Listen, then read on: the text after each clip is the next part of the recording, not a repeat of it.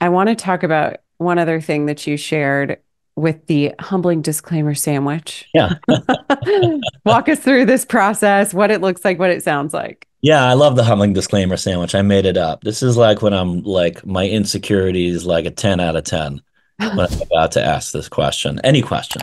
Okay, I'm just making the question up as we speak. So I might say, let's say we're early on in the call and I say, so Bob, I'm not really sure kind of how to ask this exactly, but just to provide you with some context, I've been at my firm for a couple of years now, and um, usually people at this stage of the call, they usually kind of fall into one of two camps or buckets, if you will. Usually they're at their stage where they say, you know what, Charles, this is the issue that we're looking to solve for, and that's why we had reached out to you.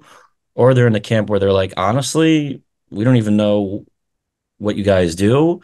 And that's not a problem we ever thought about. And so I thought it was worth kind of like, we don't know what we don't know. And that's the other camp that they're in before we start. I guess if I may ask, like, which camp do you feel like you're in so that can help guide the conversation? Just want to understand, learn as much as I can about you. So that was like, I used all those four ingredients. It may have been slightly elongated, but that's okay. Yeah. Um, I used a humbling disclaimer. I shared context about me, about like my experience. I asked what I considered a direct question that I might be afraid to ask. And then I ended it with just want to like understand as much as I can possibly can about you. And you can even add like, even if this is not a fit. It's This one. this is how you're like layering all these different ingredients, right? It's like a Oh little yeah. I'm using little these dash of ingredients this. all the time. Now, somebody once asked me, Charles, is there such a thing as using this too much, like too many humbling disclaimers or too much Great asking question. for? And this is my answer.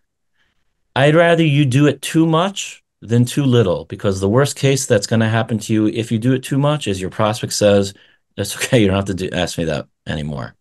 Perfect. Done. Right. I'm going to be direct as I possibly want to be. So Noted. I personally get nervous on calls. I'm not, you know, I think it's normal to be nervous. Maybe not all your calls, but definitely different types of conversations that you have with prospects, but especially prospects that are hesitant, then I have a very large wall of resistance, if you will, on the call. This just breaks it down.